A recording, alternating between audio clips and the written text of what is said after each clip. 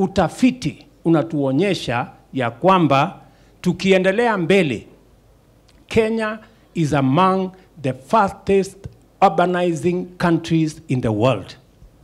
While urbanization elsewhere is about 3.7%, Kenya is at 4.4%. 68% of all our people by 2050 will be living in towns. 68%. Either they will be living in slums, in towns, or they will be living in affordable houses if we have our plan right now.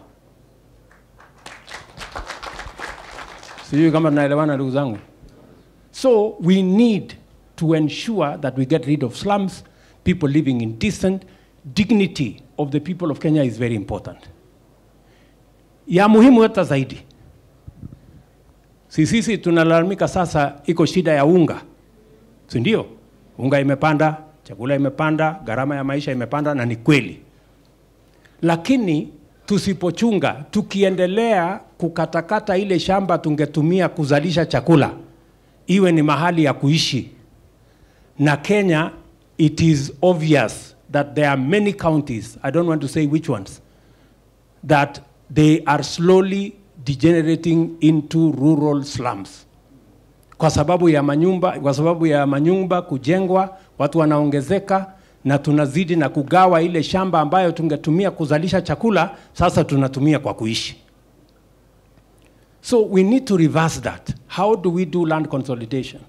Tunataka tuhakikisha kwamba wale ambao badala ya kutumia ardhi zetu kuwa ya makao, tufanye affordable housing katika miji, katika towns, ili tutumie mashamba yetu kuzalisha chakula, ndio tupunguze gharama ya maisha, kwa sababu chakula itakuwa kingi. So for all those reasons, that's why we are doing affordable housing. Tumeelewana?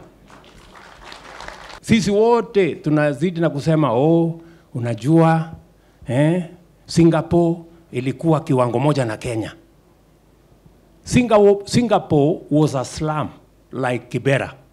Today, it is a modern city and a modern country because they made the right decisions. Sisi tunataka tu kukaa hivi. Hapana, tunataka tuendelee kukaa kienyeji. Si tuwe na mpango, ama mnasemaje?